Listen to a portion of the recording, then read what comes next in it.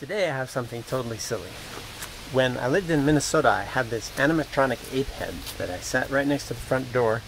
He would act as a house greeter. If anyone was brave enough to make it past this kind of creepy ape head, they'd probably be okay dealing with the goings-ons of a not-so-smart house. So, unfortunately, that ape head ended up dead at a shooting range. So when we moved to Utah, we had a mannequin, put him by the front door and dressed her up, and it's kind of fun. It surprised people. The delivery people were never so keen on her, so she didn't make the move to Alabama. So now that we're here in Alabama, figured it was time for a new greeter. So you'll find her right over there. Let's go say hello. So Adafruit has this really fun kit that's really popular during Halloween times, from which this guy was built. Now I added a couple of things to this kit. You see what it does is the eyes will follow you. And not only does the eye follow you, but the head follows you as well.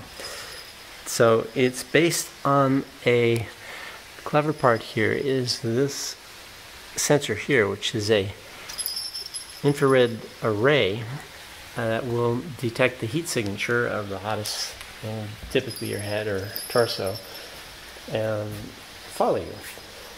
So see, it does a pretty good job even if I move fairly fast. And the eyes kind of precede the head movement.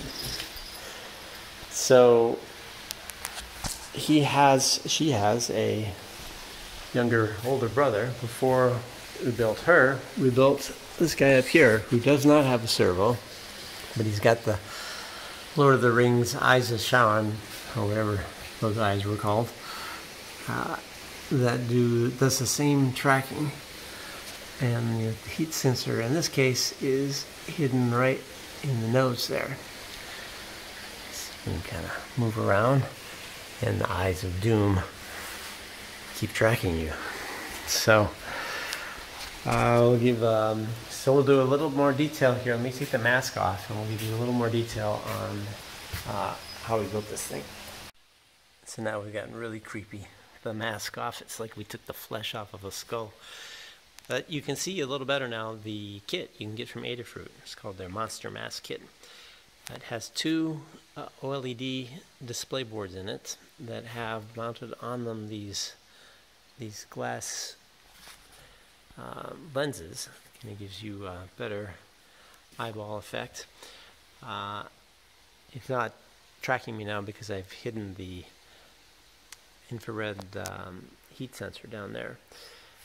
So that connects up to this port here, and on the other side of this kit you have a servo port.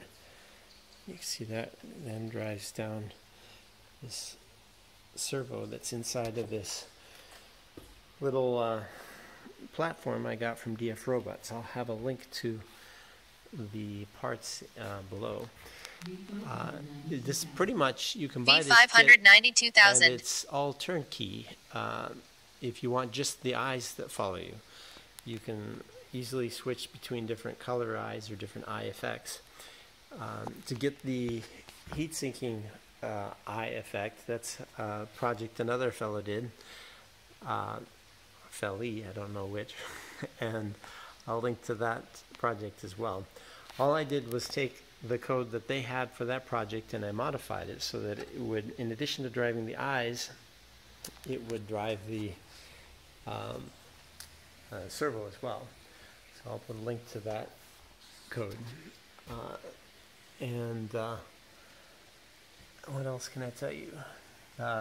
Cost of this was, I'll put that in the project link below. I think it was roughly $100 for the whole kit. So, as I promised, a little bit silly, but a lot of it fun. Got any questions about it? Feel free to leave a comment. Otherwise, we'll see you next time.